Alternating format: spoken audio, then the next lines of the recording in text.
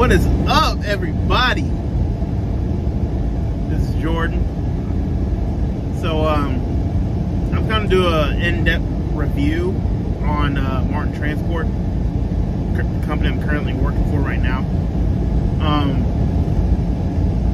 I'm from St. Louis, Missouri. You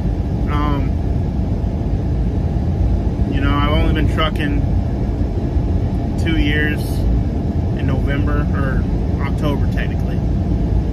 So I'm kind of newish, but not super new. So you might click on this video wondering, what's Marten Transport like, and are they good? Do they pay good? Stuff like that. How's the equipment? I'm gonna answer all those questions. I'm gonna give you a little bit of a background of what I've went through.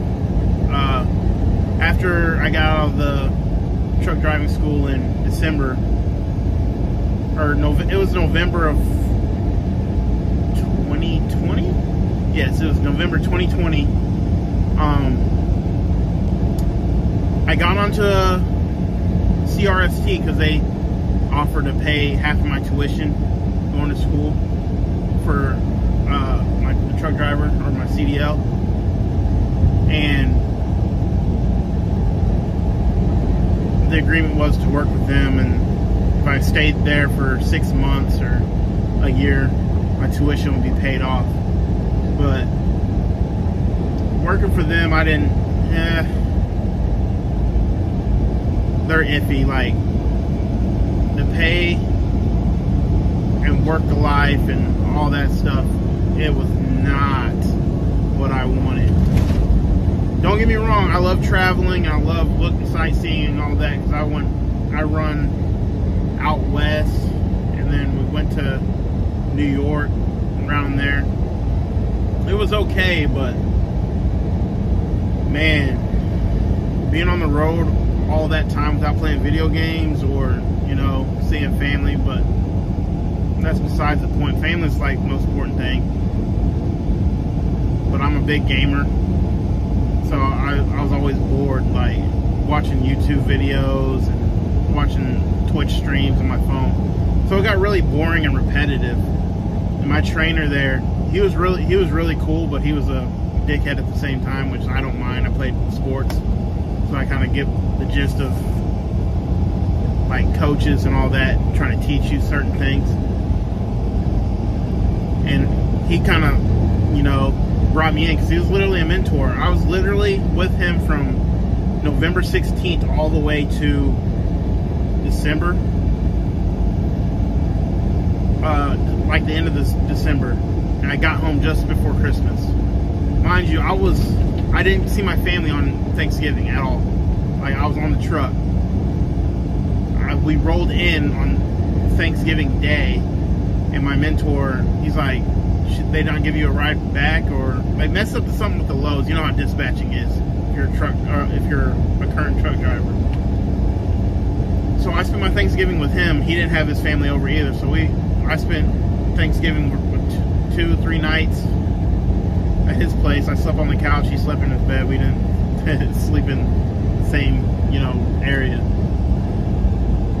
So I really appreciated that, because I didn't want to be alone on Thanksgiving, and no trucker wants to be alone on Thanksgiving.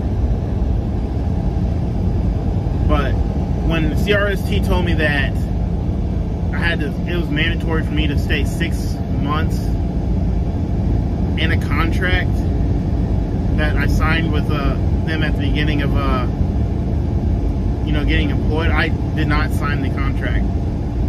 It gave you 3 options. You said you want to do a contract or non-contract or something else. I picked non-contract, and then I paid my tuition in, you know, monthly payments. I financed my tuition if I was decided to leave, which I did. I left like right after I was done training. Went to JBS. I love that job. JBS Carriers is probably the top trucking company I've ever worked for, and they treated me well. The management and dispatch is top tier. Like, it's really family oriented. It's a smaller company. They're not like a huge mega carrier, but I didn't have nothing really bad to say besides they had training wheels on us as truck drivers. And I know most truck drivers hate, you know, the bending system where you can't roll a stop sign or it beeps at you and the driver camera faces you and takes a snapshot. You know, the following distance of the truck starts beeping at you. If you're still in that following distance for 3 seconds, it flags you, takes a picture, and you get warnings, and safety contacts you, and you know, you gotta go through all that crap. And I hated that. It got so annoying. And you know, the trucks are governed at 65, which wasn't a really big deal, but you still feel like you're dragging at 65. But the bending system is what made me feel like I had training wheels, like they didn't trust the driver. So that's one reason why I left. And then my driver manager, he was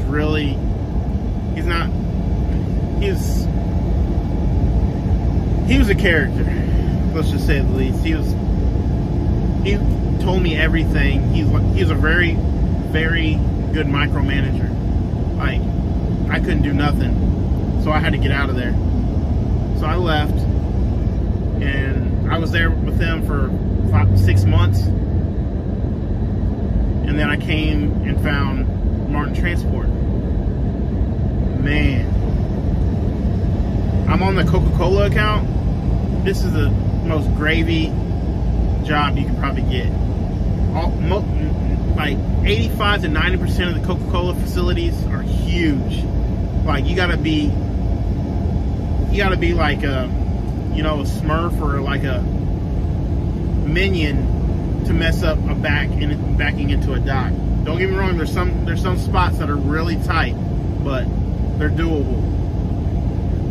And Marten Transport, you're going from Coca-Cola to Coca-Cola, like 80, 85, 99% of the time. There's that 1% that makes you go to you know, different distributors, like non-Coca-Cola related, like to go to Sam's and stuff like that. But it's not really a big deal. Everywhere you go is big.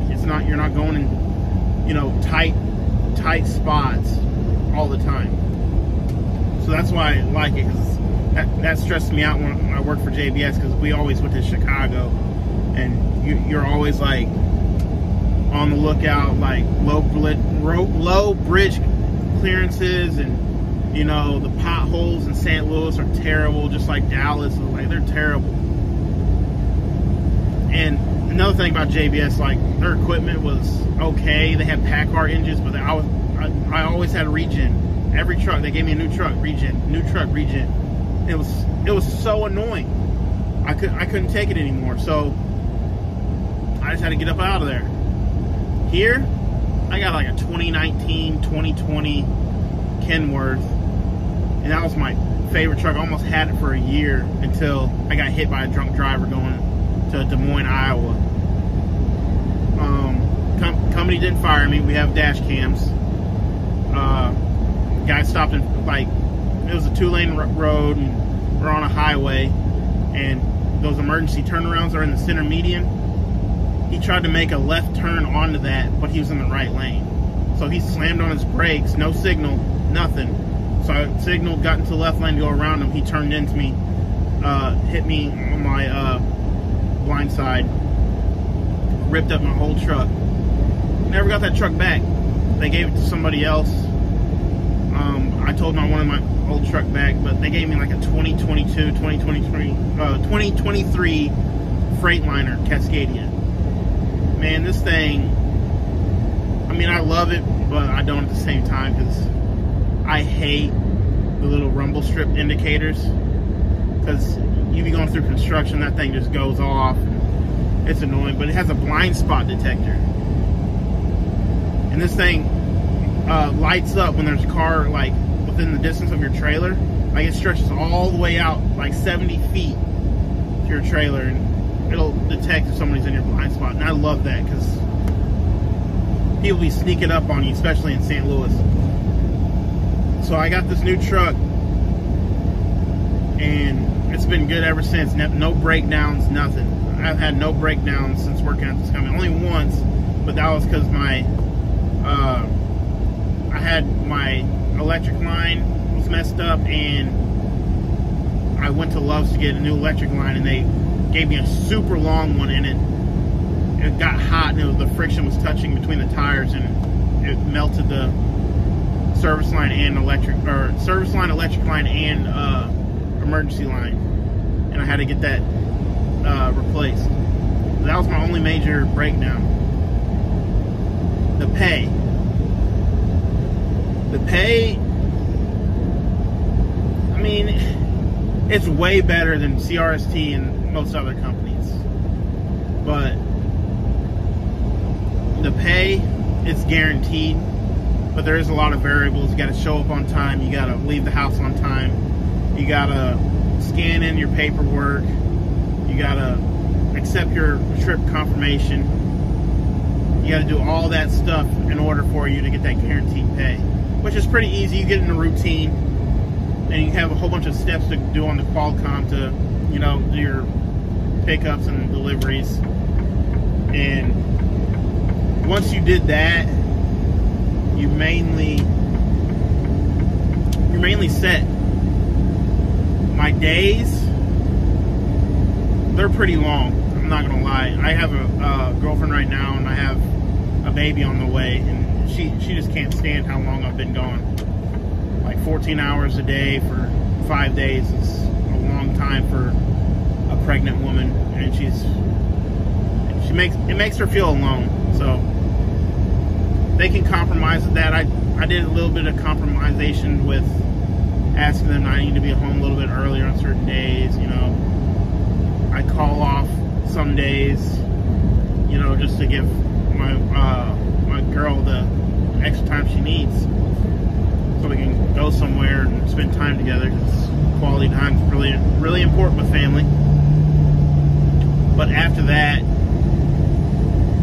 you know, you can, if you run hard, like for those 14, or not for 14 hours, but if you run hard for those 5 days for 14 hours or 11 hours drive time, your checks will be pretty good. Like, my orientation was top tier. You're only there 3 days, do all your physical, but I need to warn you guys, if you're getting a physical there, if you're getting a physical at the terminal, they do the neck, they measure your neck, and they give you a CPAP. They don't tell you that in the recruiting thing. They do measure your neck. It's a piss test. It's not, you know, they don't do a hair follicle, but they measure your neck, and you do if your neck's over 16 or 17 inches, you have to take a sleep study, and if you fail that sleep study, saying that you're, I forgot what the word is, I'm drawing a blank, sleep apnea, that's what it is. If you have sleep apnea, they will pay for your sleep apnea CPAP machine, and you're stuck with that. Beware, that messes up your DOT physical card. You could have you could got a DOT physical card 2 days ago, a month ago, 2 months ago. That's good for 3 years or 4 years, however many it is, I forget. It messes that up, and you gotta get a physical like almost every year, 6 months, something ridiculous. I'm a big dude. I'm like over 300 pounds. I'm a big dude. So I passed because I got my neck's like 17 and a half, 18 inches. When I went in there, they gave you this thing to put around your finger, and you sleep with it for only like 5 hours, and then you can take it off. I passed. I didn't have sleep apnea. Most of the guys in my class took it, and they had sleep apnea, and they were mad. I had one guy. He was so mad because he had a procedure done for sleep apnea. He had his tongue shaved, and he had that, or yeah, his tongue was shaved, like the back part of his tongue, and then he had that little dangly thing in the back of your throat cut off to prevent him from doing something. I forget what it was. But he had a whole procedure done the nurse called him from the sleep test facility and said he needed a CPAP. He had sleep apnea. And he had physical proof that he didn't have sleep apnea, and they still gave it to him. So he walked out of the orientation and ordered them to take him back to the hotel so he can go home. So he never got employed there. But other than that, it's smooth sailing. Like, you work 3 days. Like, I was hurting for money, like everybody else is when they start a new job. Like, money's hurting. That bonus, you get $1,000 after that week's over. No questions asked. Full $1,000. Ain't no, gross. I think they move it up to like $1,100 or $1,200 so you can get that flat $1,000. And you're good. Like, that's enough to pay for your bills. And then they give you 2 days off to move all your stuff in your truck. They assign your truck, and then they start scheduling you loads. And the loads, they come in quick. Like, there is no ifs, ands, or buts about it. Like, you're guaranteed a lot of loads. I do 5 loads a week, sometimes 6, sometimes 7, in a 5-day period. So you'll stay busy here. So the pay, I got a promotion Monday, I think. Yeah. Today is July 14th, 2022. I got a promotion on Monday. My boss called. He said, "Hey, you've been running really hard, and you've been, doing these type things to really help us out." And because I was working like weekends, I was working everything. I was almost working 6 days a week for a long time because I was getting caught on bills. And my salary went up like $300, $400. Like, if they see you working, they will accommodate you. And it's a blessing. I mean, if I didn't have other dreams, I'd probably retire here. But my other dream is to buy my own truck. I want a KW W9 with on bags. It has, black metallic paint with purple purple sparkles in it. I already know how I'm going to set up my truck when I get the money for it. But that's what I want to be. I want to be an owner-operator. That's my biggest dream. But yeah, everything's like gravy with this company. Just stay iffy. It's a little iffy on the benefits. I don't know what's going on with that thing. I still got to figure that out. But I went and got a doctor's appointment, and I think the fee was like $250. The benefits took care of it all. I didn't have to pay nothing out of pocket.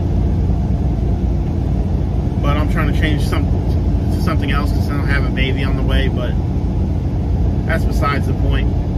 But I want to thank you guys for taking time out of your day to listen to this little review on Marten Transport. If you have any questions, shoot me a comment. I'll try to answer as many as I can. But y'all stay safe out there and keep this shiny side up. And I'll see you in the next one.